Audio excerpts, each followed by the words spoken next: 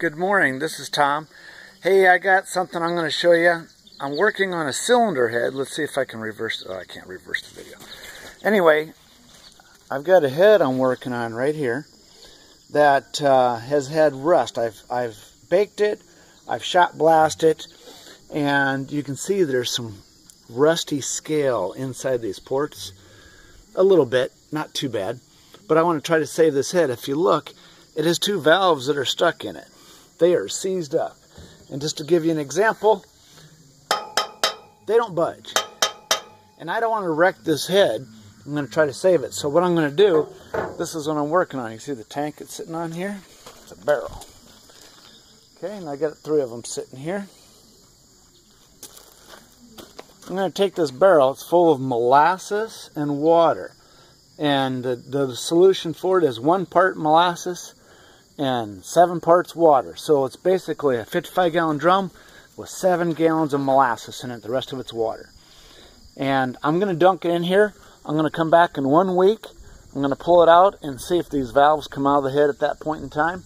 And we'll see how this scaly rust works out for us. The molasses works good to do that. Talk to you later. Bye. This is part 2 of the other video.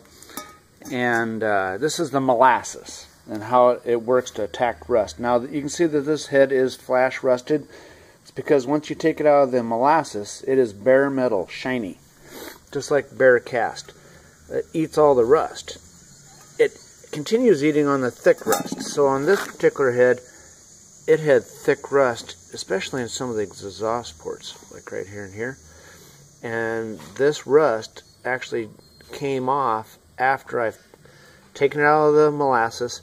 And what I do is I take it out of the molasses and I power wash it. And most of it dissolves and blows away with the power wash process, but this is real thick. I actually just chipped it off. It came off real easy, and you can see some pieces that came off right here.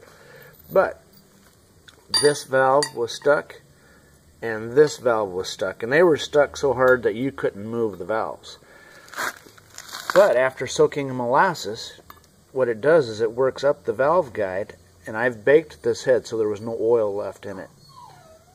So all that rust was dissolved along the valve stems. They didn't slide out real easy. You can see the head is broke off this. That's because I had hit this prior with a hammer and it fatigued it. But then working it harder, it came out. You can see how rusty that valve is. It's pretty rusty. And so this valve stem, or the valve guide, you can see how rusty that one is. And you see the rust along its surface there. And the tip did break as I was pounding it out.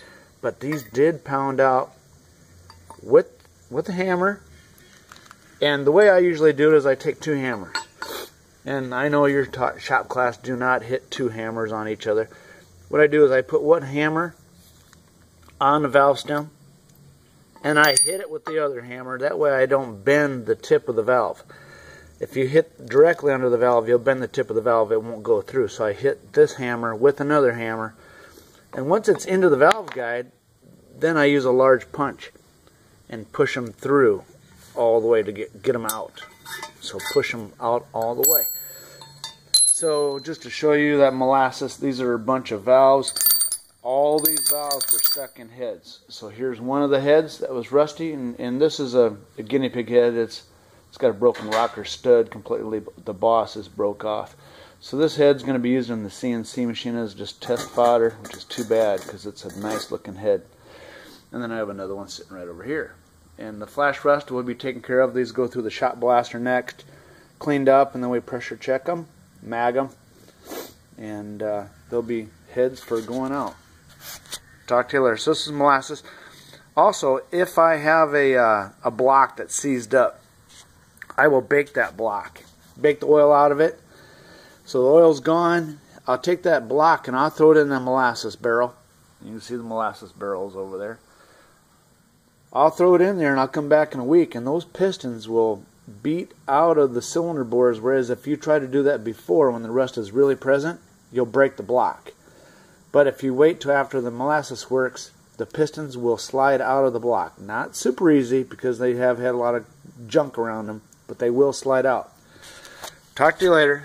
Bye.